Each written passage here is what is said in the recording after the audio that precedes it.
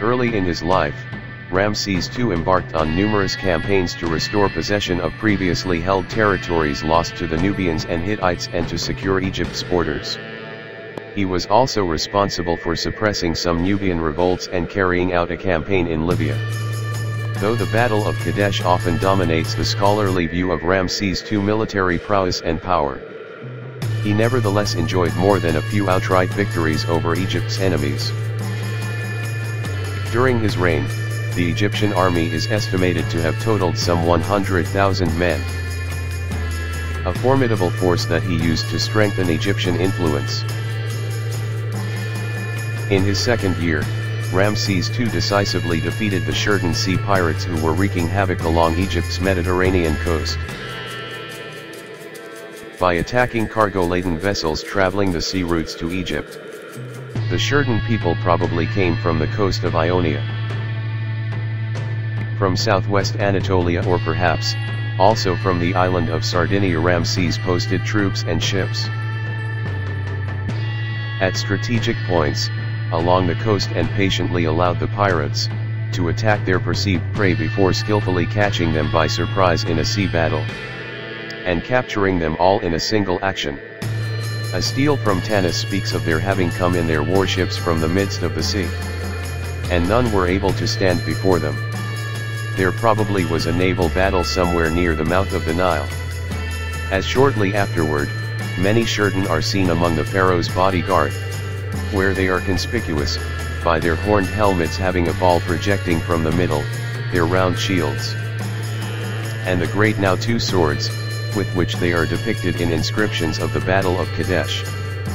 The immediate antecedents to the Battle of Kadesh were the early campaigns of Ramses II into Canaan. His first campaign seems to have taken place in the 4th year of his reign and was commemorated by the erection of what became the first of the commemorative stele of Nahr el-Khaled near what is now Beirut. The inscription is almost totally illegible due to weathering. Additional records tell us that he was forced to fight a Canaanite prince, who was mortally wounded by an Egyptian archer, and whose army subsequently was routed. Ramses carried off the princes of Canaan as live prisoners to Egypt. In the 4th year of his reign, he captured the Hittite vassal state of the Amurru during his campaign in Syria. The Battle of Kadesh, in his 5th regnal year, was the climactic engagement in a campaign that Ramses fought in Syria against the resurgent Hittite forces of Muwattalis. The pharaoh wanted a victory at Kadesh, both to expand Egypt's frontiers into Syria, and to emulate his father Seti's triumphal entry into the city just a decade or so earlier. He also constructed his new capital, Pi-Ramses. There he built factories to manufacture weapons, chariots, and shields, supposedly producing some 1,000 weapons in a week.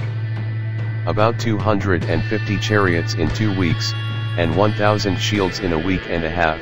After these preparations, Ramses moved to attack territory in the Levant, which belonged to a more substantial enemy than any he had ever faced in war. Ramses' forces were caught in a Hittite ambush and outnumbered at Kadesh.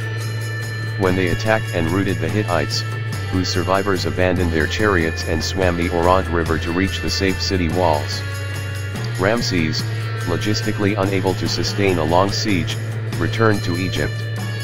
Egypt's sphere of influence was now restricted to Canaan, while Syria fell into Hittite hands. Canaanite princes, seemingly encouraged by the Egyptian incapacity to impose their will and goaded on by the Hittites, began revolts against Egypt. In the 7th year of his reign, Ramses II returned to Syria once again. This time he proved more successful against his Hittite foes. During this campaign he split his army into 2 forces. One force was led by his son, Amun, and it chased warriors of the Shazu tribes across the Negev as far as the Dead Sea. Capturing Edom Seir, it then marched on to capture Moab. The other force, led by Ramses, attacked Jerusalem and Jericho. He too then entered Moab, where he joined his son, the reunited army that marched on Heshbon, Damascus, and finally recaptured Apenia, the land around Damascus, re-establishing Egypt's former sphere of influence. If you like this content, Wait for us in next video, we have more. Don't forget to subscribe. Thanks for watching.